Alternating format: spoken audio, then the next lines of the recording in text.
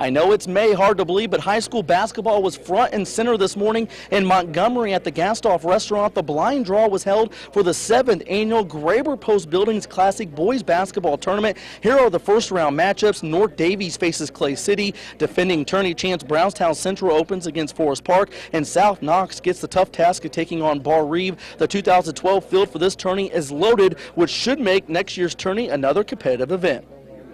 We feel it really helps us throughout the regular season. It's kind of a midway point, and it's you know, there's a lot of really nice teams in this tournament that have gone a long way in the IHSA tournament once you get to March. So it's one of those things. It's a measuring stick to kind of see where your team stacks up halfway through the season. The competition's real high, which is what we like, and you know, it's first class all the way, so we enjoy it.